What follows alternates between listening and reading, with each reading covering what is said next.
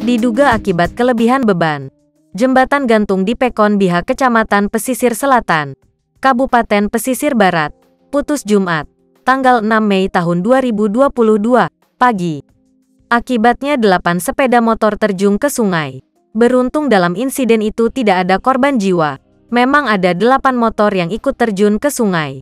Tidak ada korban jiwa, hanya luka ringan dan sudah ditangani petugas medis, kata Camat Pesisir Selatan, Suryadi yang dihubungi lampungpro.co melalui sambungan telepon. Dari video pendek yang disebar sejumlah netizen tampak sejumlah warga mengevakuasi korban jatuh dengan perahu. Menurut Ahmad Iskandar, warga setempat jembatan ayun itu putus akibat banyaknya masyarakat di atas jembatan. Ada banyak motor terjun ke air, kata Ahmad Iskandar. Sejumlah petugas medis diturunkan ke lokasi untuk memberikan pertolongan pertama kepada korban tenggelam yang berhasil diselamatkan. Hingga kini belum ada